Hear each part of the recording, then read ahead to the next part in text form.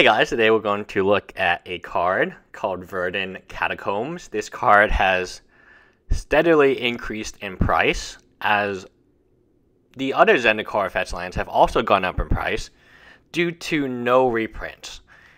This is what happens when it's not reprinted in something like Battle for Zendikar. These are called Zendikar fetch lands. And people fully expected them to be in Zendikar, and you can see the price spike after they were announced they were not in Zendikar. The fact that a non-blue fetch land is $76 or $300 a playset, and yes, it's one of those cards that you need 4 of, shows me that the marketplace will always be the marketplace. No matter how many reprints you do, no matter how much a card is out there, there will always be cards that increase in price.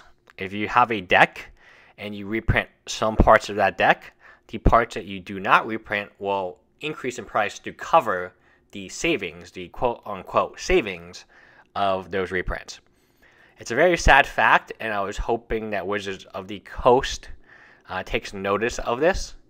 And definitely it's worth explaining, it's worth analyzing, where when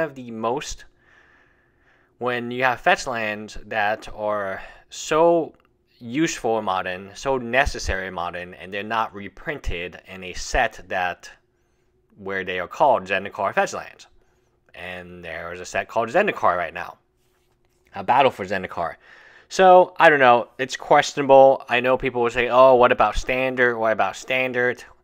And, you don't want well, if you printed this fetch land instead of the battle lands, you would be okay, right? Because you wouldn't have the battle lands. You would just have whatever the Innistrad lands are called, and you would have the pain lands. You would not have an additional set of fetch lands. Yes, you would have a time where people could start fetching for stuff, but they wouldn't be fetching the battle lands because the battle lands would have been replaced by the fetch lands.